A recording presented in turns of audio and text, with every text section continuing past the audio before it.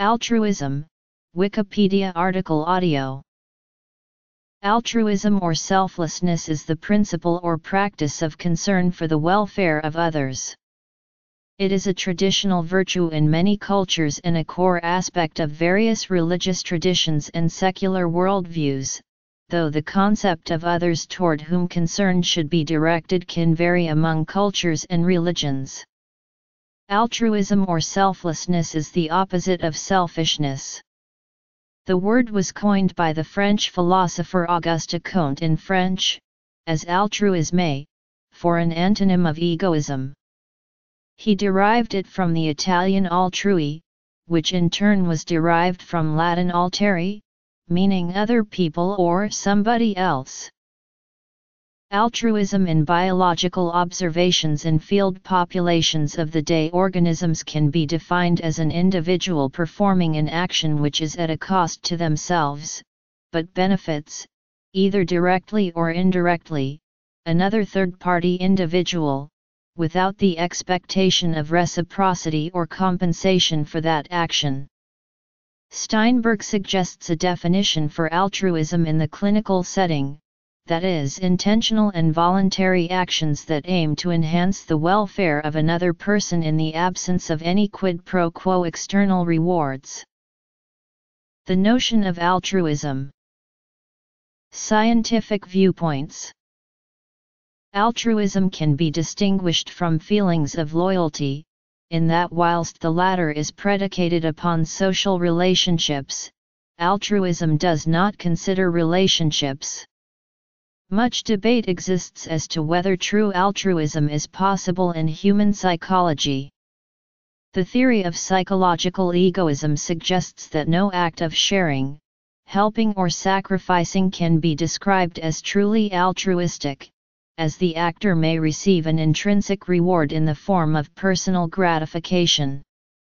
The validity of this argument depends on whether intrinsic rewards qualify as benefits. The actor also may not be expecting a reward. The term altruism may also refer to an ethical doctrine that claims that individuals are morally obliged to benefit others. Used in this sense, it is usually contrasted with egoism, which is defined as acting to the benefit of oneself. The concept has a long history in philosophical and ethical thought. The term was originally coined in the 19th century by the founding sociologist and philosopher of science, Auguste Comte, and has become a major topic for psychologists, evolutionary biologists, and ethologists. Whilst ideas about altruism from one field can affect the other fields, the different methods and focuses of these fields always lead to different perspectives on altruism. In simple terms, altruism is caring about the welfare of other people and acting to help them. Marcel Mauss's book The Gift contains a passage called Note on Alms. This note describes the evolution of the notion of alms from the notion of sacrifice. In it, he writes, "Alms are the fruits of a moral notion of the gift and of fortune on the one hand, and of a notion of sacrifice, on the other. Generosity is an obligation, because Nemesis avenges the poor and the gods for the superabundance of happiness and wealth of certain people who should rid themselves of it. This is the ancient morality of the gift, which has become a principle of justice. The gods and the spirits accept that the share of wealth and happiness that has been offered to them and had been hitherto destroyed in useless sacrifices should serve the poor and children." Anthropology.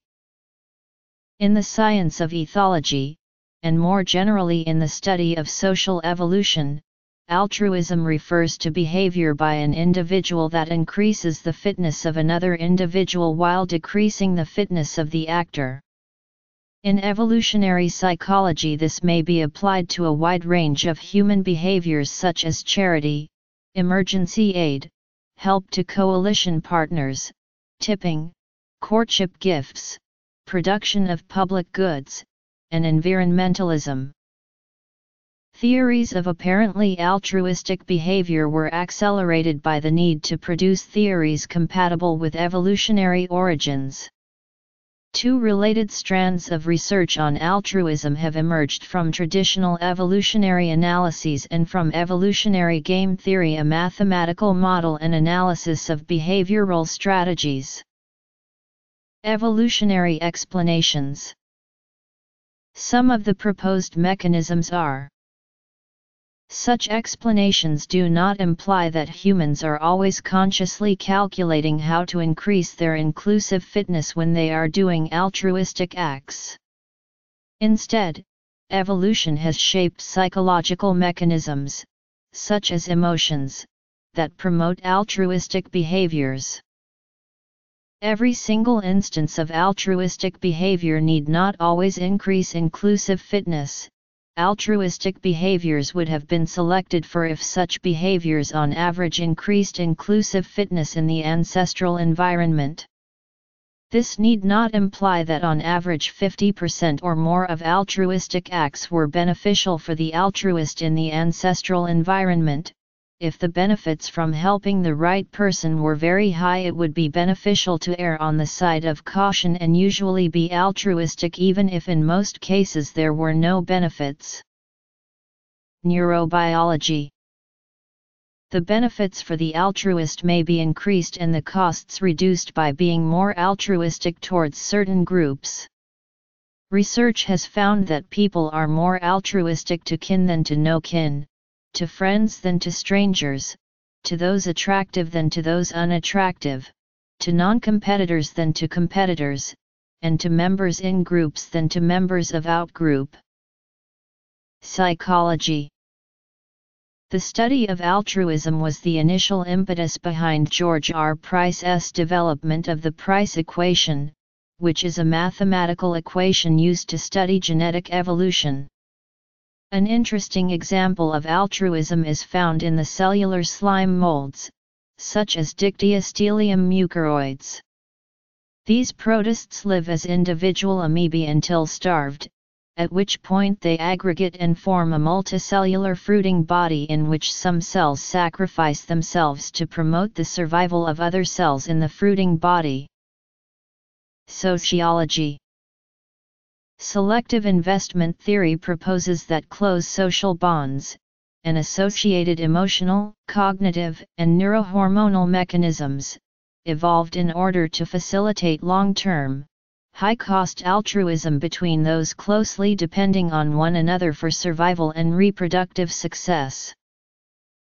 Such cooperative behaviors have sometimes been seen as arguments for left-wing politics, such by the Russian zoologist and anarchist Peter Kropotkin in his 1902 book Mutual Aid, A Factor of Evolution, and Peter Singer in his book A Darwinian Left.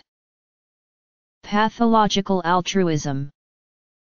Jorge Moll and Jordan Grafman, neuroscientists at the National Institutes of Health and Labs or Hospital Network, provided the first evidence for the neural basis of altruistic giving in normal healthy volunteers, using functional magnetic resonance imaging.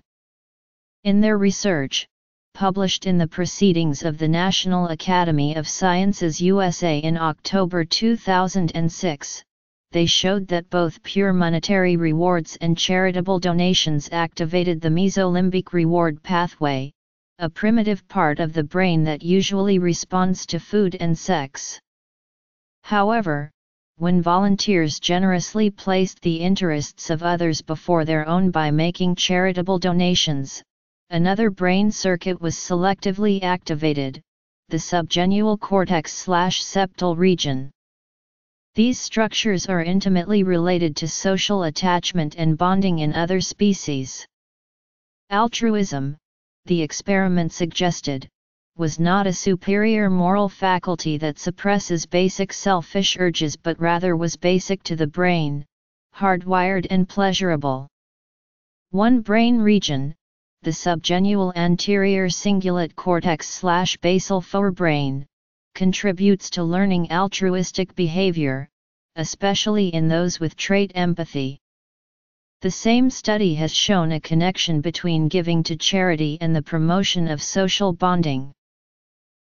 In fact, in an experiment published in March 2007 at the University of Southern California, neuroscientist Antonio R. Damasio and his colleagues showed that subjects with damage to the ventromedial prefrontal cortex lack the ability to empathically feel their way to moral answers, and that when confronted with moral dilemmas, these brain-damaged patients coldly came up with end justifies the means answers, leading Damasio to conclude that the point was not that they reached immoral conclusions, but that when they were confronted by a difficult issue, in this case as whether to shoot down a passenger plane hijacked by terrorists before it hits a major city, these patients appear to reach decisions without the anguish that afflicts those with normally functioning brains.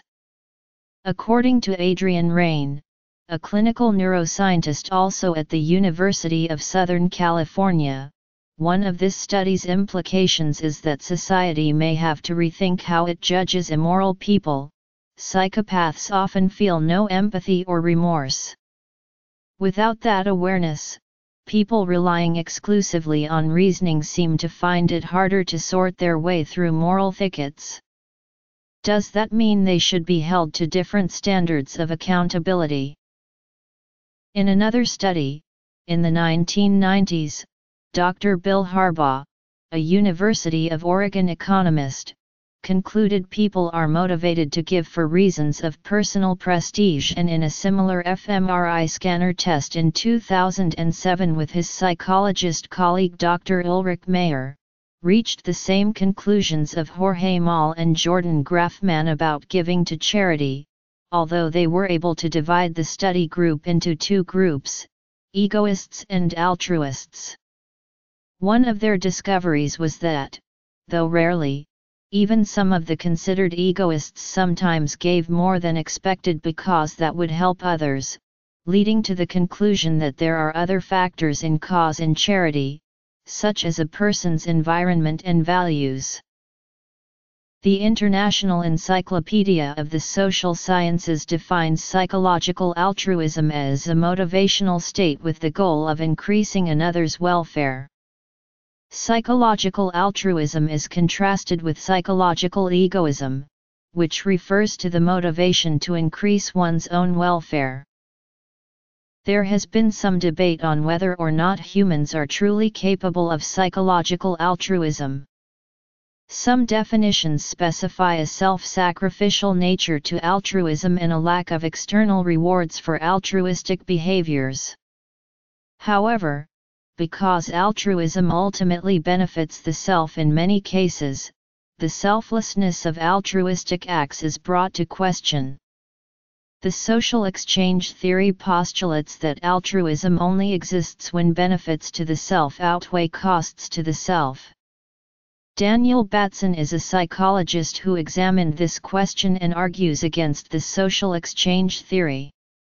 He identified four major motives for altruism: altruism to ultimately benefit the self, to ultimately benefit the other person, to benefit a group, or to uphold a moral principle.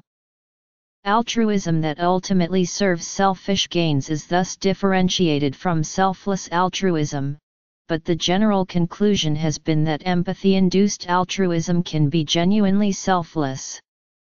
The empathy-altruism hypothesis basically states that psychological altruism does exist and is evoked by the empathic desire to help someone who is suffering.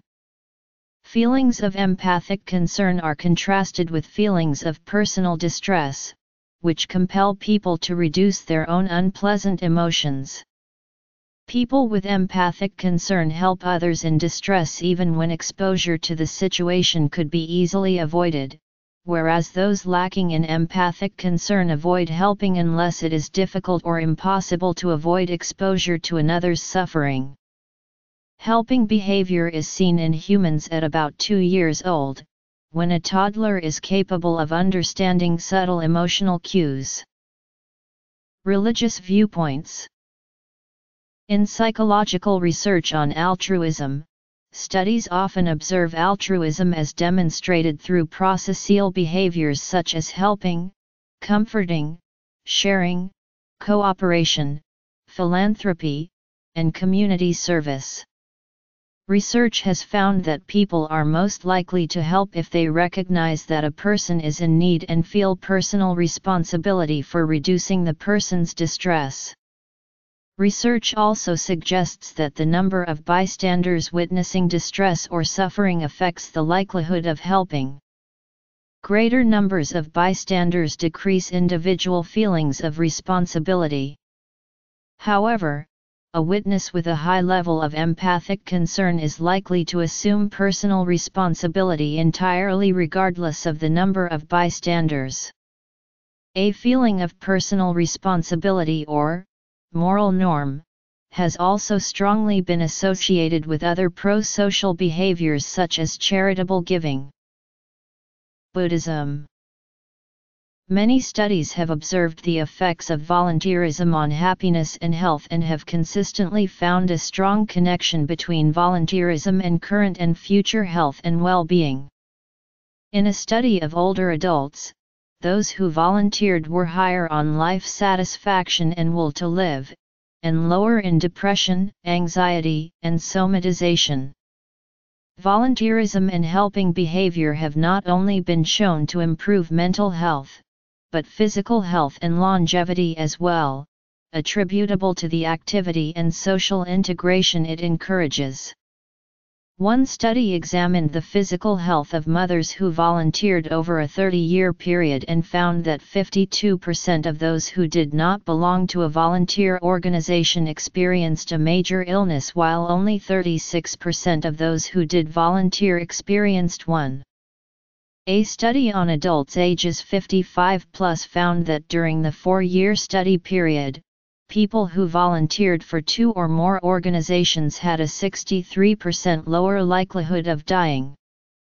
After controlling for prior health status, it was determined that volunteerism accounted for a 44% reduction in mortality. Merely being aware of kindness in oneself and others is also associated with greater well-being. A study that asked participants to count each act of kindness they performed for 1 week significantly enhanced their subjective happiness. It is important to note that, while research supports the idea that altruistic acts bring about happiness, it has also been found to work in the opposite direction, that happier people are also kinder. The relationship between altruistic behavior and happiness is bidirectional. Studies have found that generosity increases linearly from sad to happy affective states. Kin selection. That animals and humans are more altruistic towards close kin than to distant kin and non-kin has been confirmed in numerous studies across many different cultures. Even subtle cues indicating kinship may unconsciously increase altruistic behavior. One kinship cue is facial resemblance. One study found that slightly altering photographs so that they more closely resembled the faces of study participants increased the trust the participants expressed regarding depicted persons. Another cue is having the same family name, especially if rare, and this has been found to increase helpful behavior. Another study found more cooperative behavior the greater the number of perceived kin in a group. Using kinship terms in political speeches increased audience agreement with the speaker in one study. This effect was especially strong for firstborns, who are typically close to their families, vested interests. People are likely to suffer if their friends, allies, and similar social in-groups suffer or even disappear. Helping such group members may therefore eventually benefit the altruist. Making in-group membership more noticeable increases cooperativeness.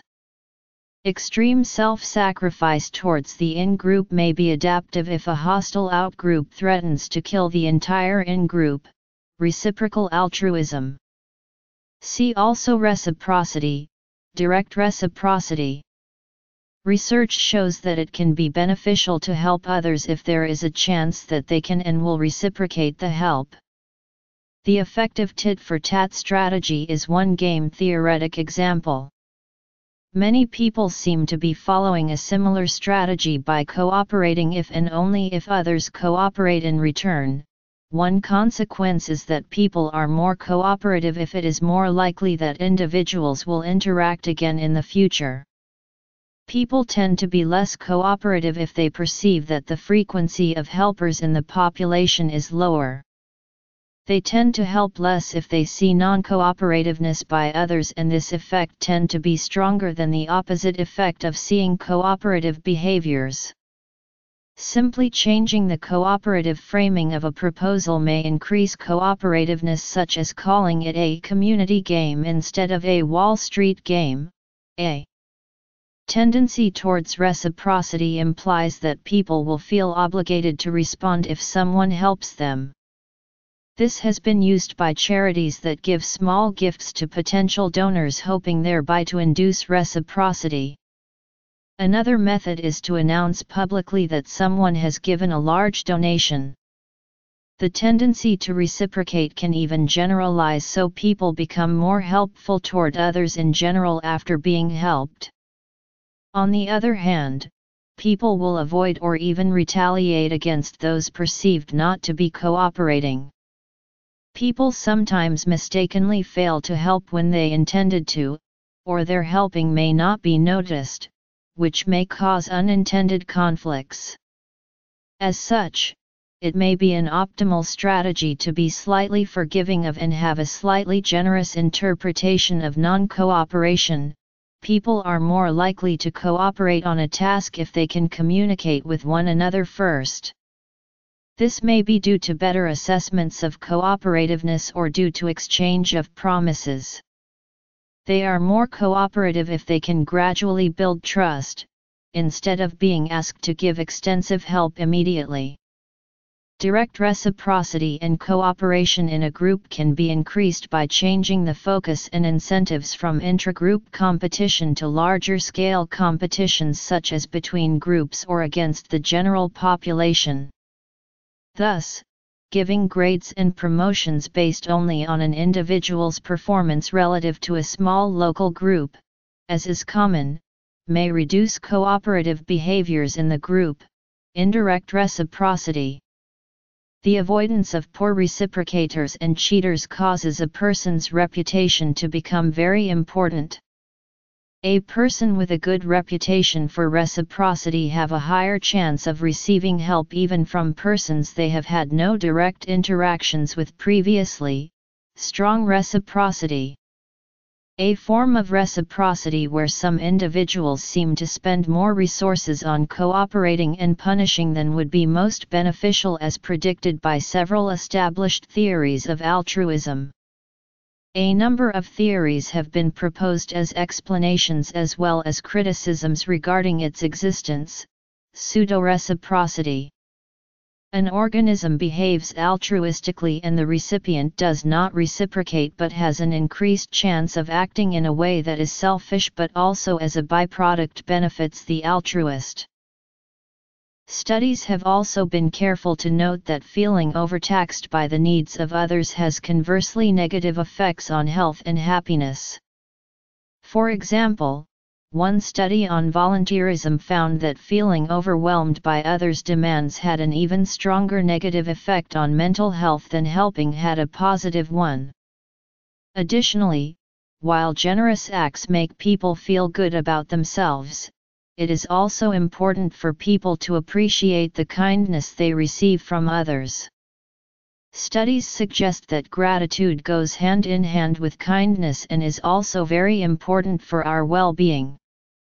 A study on the relationship happiness to various character strengths showed that a conscious focus on gratitude led to reductions in negative affect and increases in optimistic appraisals.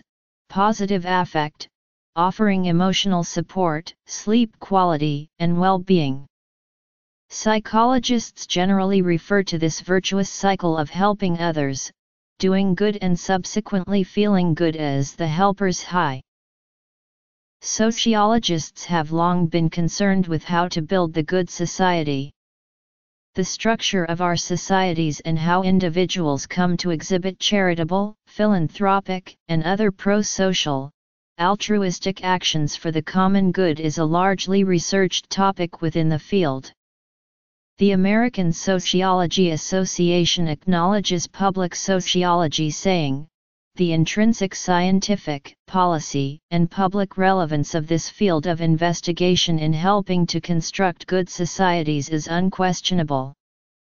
This type of sociology seeks contributions that aid grassroots and theoretical understandings of what motivates altruism and how it is organized, and promotes an altruistic focus in order to benefit the world and people it studies.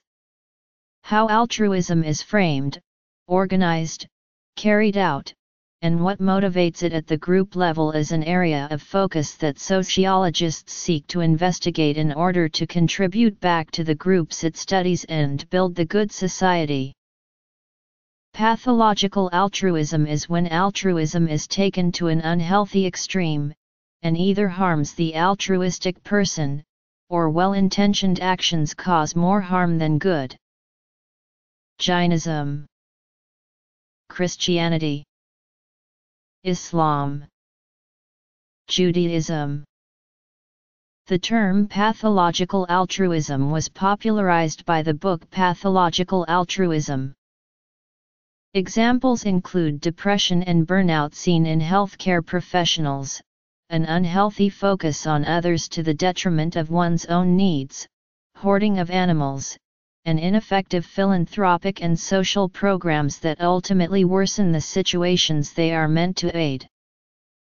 Most, if not all, of the world's religions promote altruism as a very important moral value. Buddhism, Christianity, Hinduism, Islam, Jainism, Judaism, and Sikhism, etc., place particular emphasis on altruistic morality. Altruism figures prominently in Buddhism.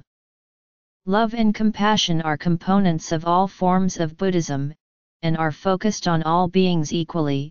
Love is the wish that all beings be happy, and compassion is the wish that all beings be free from suffering. Many illnesses can be cured by the one medicine of love and compassion. These qualities are the ultimate source of human happiness, and the need for them lies at the very core of our being. Still, the notion of altruism is modified in such a worldview, since the belief is that such a practice promotes our own happiness. The more we care for the happiness of others, the greater our own sense of well-being becomes.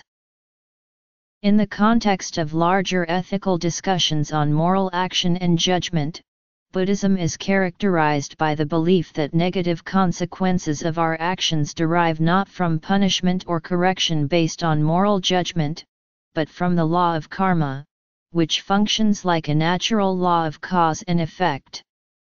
A simple illustration of such cause and effect is the case of experiencing the effects of what one causes.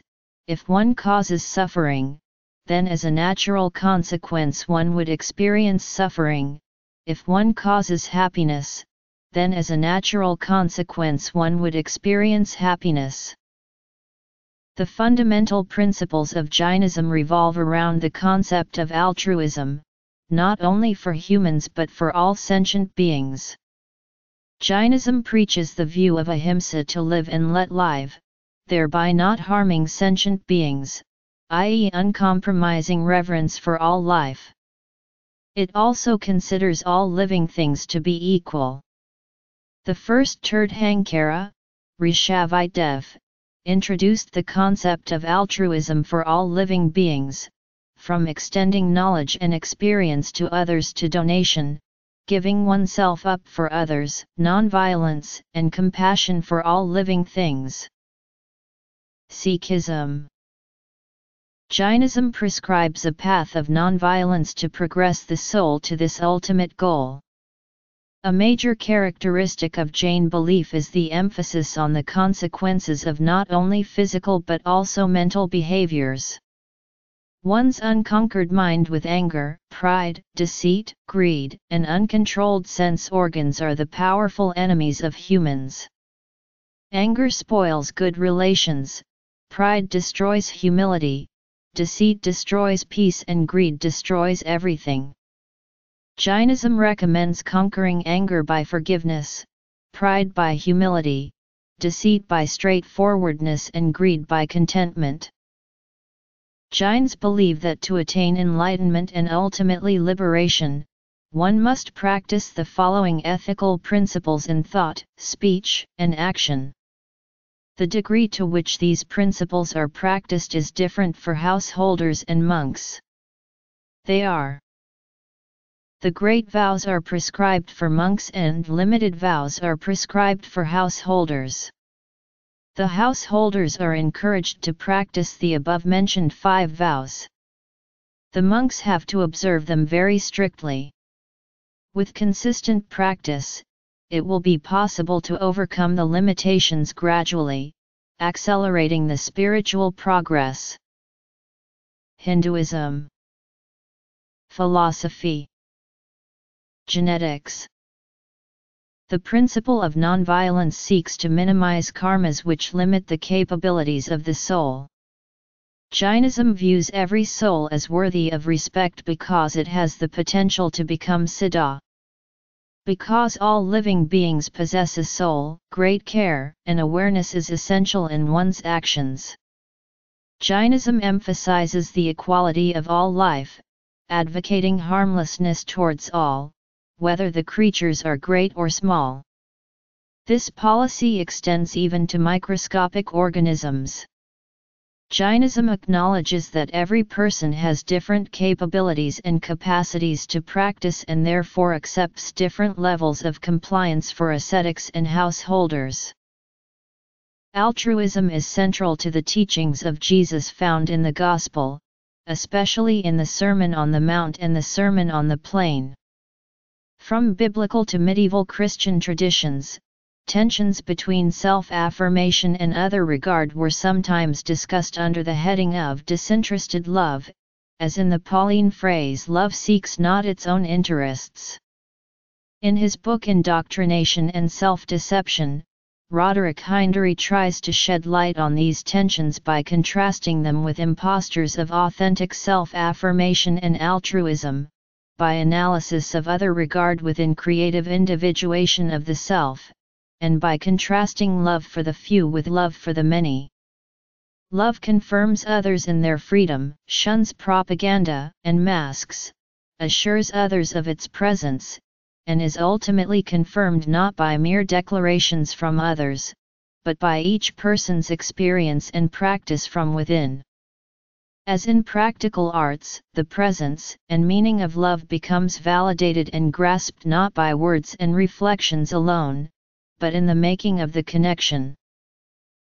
Saint Thomas Aquinas interprets "you should love your neighbor as yourself" as meaning that love for ourselves is the exemplar of love for others. Considering that the love with which a man loves himself is the form and root of friendship, and quotes Aristotle that the origin of friendly relations with others lies in our relations to ourselves, he concluded that though we are not bound to love others more than ourselves, we naturally seek the common good, the good of the whole, more than any private good, the good of a part.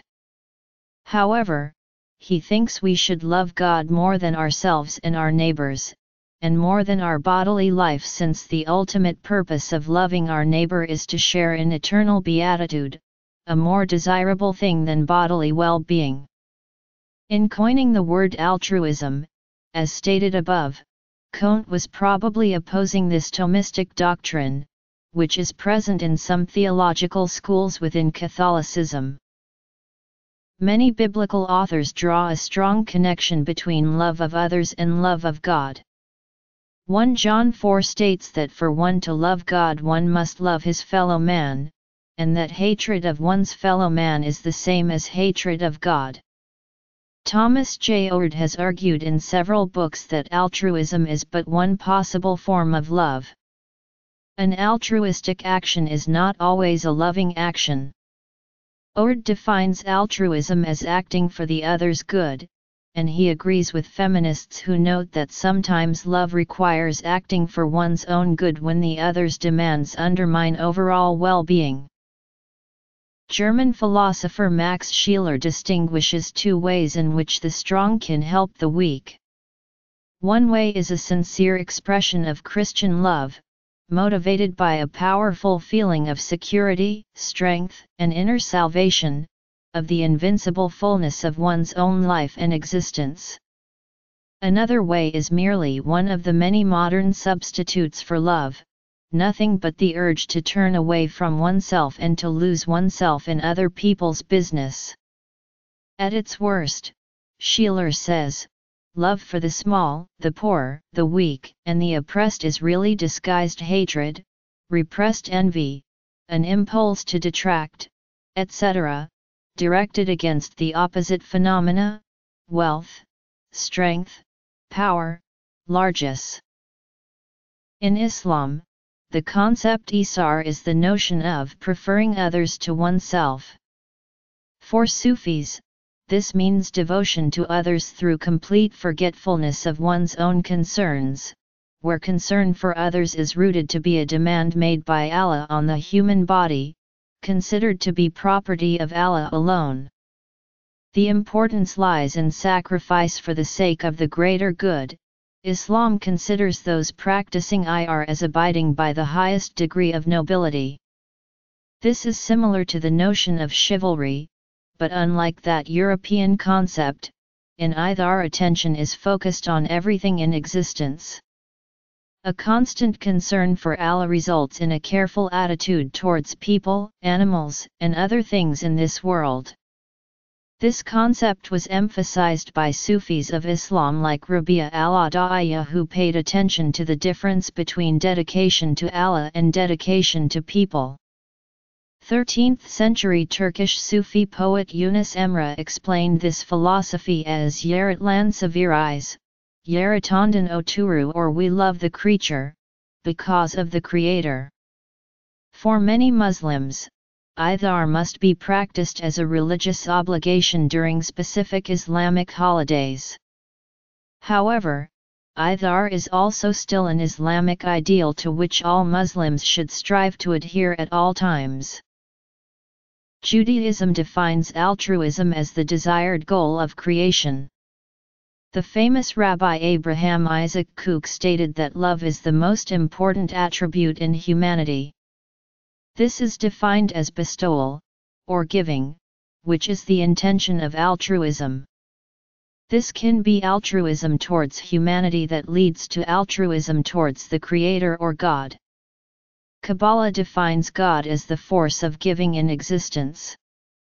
Rabbi Moshe Chaim Luzzatto in particular focused on the purpose of creation and how the will of God was to bring creation into perfection and adhesion with this upper force. Modern Kabbalah developed by Rabbi Yehuda Ashlag, in his writings about the future generation, focuses on how society could achieve an altruistic social framework. Ashlag proposed that such a framework is the purpose of creation, and everything that happens is to raise humanity to the level of altruism, love for one another. Ashlag focused on society and its relation to divinity. Altruism is essential to the Sikh religion. The central faith in Sikhism is that the greatest deed anyone can do is to imbibe and live the godly qualities like love, affection, sacrifice, patience, harmony, truthfulness. The fifth Nanak, Guru Arjan Dev, sacrificed his life to uphold 22 carats of pure truth, the greatest gift to humanity, the Guru Granth. The ninth Guru, Guru Tegh Bahadur, sacrificed his head to protect weak and defenseless people against atrocity. In the late 17th century, Guru Gobind Singh Ji was in war with the Mughal rulers to protect the people of different faiths when a fellow Sikh, Bhai attended the troops of the enemy. He gave water to both friends and foes who were wounded on the battlefield. Some of the enemy began to fight again, and some Sikh warriors were annoyed by Bhai Kanhaiya as he was helping their enemy. Sikh soldiers brought Bhai Kanhaiya before Guru Gobind Singh Ji, and complained of his action that they considered counterproductive to their struggle on the battlefield. "What were you doing, and why?" asked the Guru. "I was giving water to the wounded because I saw your face in all of them," replied Bhai Kanhaiya. The Guru responded, "Then you should also give them ointment to heal their wounds. You were practicing what you were coached in the house of the Guru." It was under the tutelage of the Guru that Bhai Kanhaiya subsequently founded a volunteer corps for altruism. This volunteer corps still to date is engaged in doing good to others and trains new volunteering recruits for doing the same. In Hinduism, selflessness, love, kindness, and forgiveness are considered as the highest acts of humanity or manashadya. Giving alms to the beggars or poor people is considered as a divine act or punya, and Hindus believe it will free their souls from guilt or papa and will lead them to heaven or swarga or jannat in afterlife. Altruism is also the central act of various Hindu mythology and religious poem and song. Swami Vivekananda, the legendary Hindu monk, has said, "Jive prem kair jijan, sijan sebishais war." Mass donation of clothes to poor people, or blood donation camp or mass food donation for poor people is common in various Hindu religious ceremony. Swami Sivananda, an Advaita scholar, reiterates the views in his commentary synthesizing Vedanta views on the Brahma Sutras, a Vedantic text. In his commentary on Chapter 3 of the Brahma Sutras, Sivananda notes that karma is insentient and short-lived, and ceases to exist as soon as a deed is executed. Hence, karma cannot bestow the fruits of actions at a future date according to one's merit. Furthermore, one cannot argue that karma generates apurva or punya, which gives fruit. Since apurva is non-sentient, it cannot act unless moved by an intelligent being such as a god. It cannot independently bestow reward or punishment. However, the very well-known and popular text, the Bhagavad Gita, supports the doctrine of karma yoga or action without desire for personal gain, which can be said to encompass altruism. Altruistic acts are generally celebrated and very well received in Hindu literature and is central to Hindu morality. There exists a wide range of philosophical views on humans' obligations or motivations to act altruistically. Proponents of ethical altruism maintain that individuals are morally obligated to act altruistically. The opposing view is ethical egoism, which maintains that moral agents should always act in their own self-interest. Both ethical altruism and ethical egoism contrast with utilitarianism, which maintains that each agent should act in order to maximize the efficacy of their function and the benefit to both themselves and their co-inhabitants. Notes. A related concept in descriptive ethics is psychological egoism, the thesis that humans always act in their own self-interest and that true altruism is impossible. Rational egoism is the view that rationality consists in acting in one's self-interest. The genes OXTR, CD38, COMT, DRD4, DRD5, IGF2, GABRB2 have been found to be candidate genes for altruism.